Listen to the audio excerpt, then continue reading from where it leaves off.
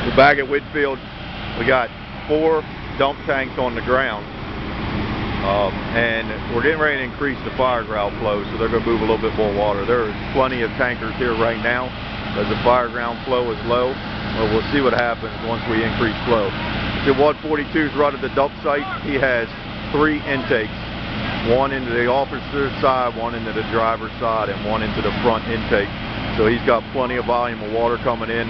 He has a piece of 3-inch line laid out to a gated Y. This gentleman right in front of me is running the gated Y. He's in control of 2 jet siphons, and 142's driver is able to control one of the jet siphons himself, I think off of his front intake. Yeah, he just charged that one. So if you look in front, this yellow tank has 2 jet siphons coming out of it into tank 1.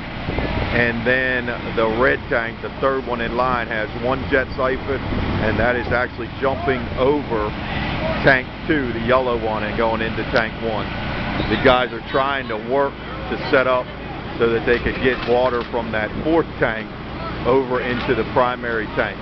It's going to take a little bit to transition from that all the way over. That's a lot of hard sleeve that they have to work through.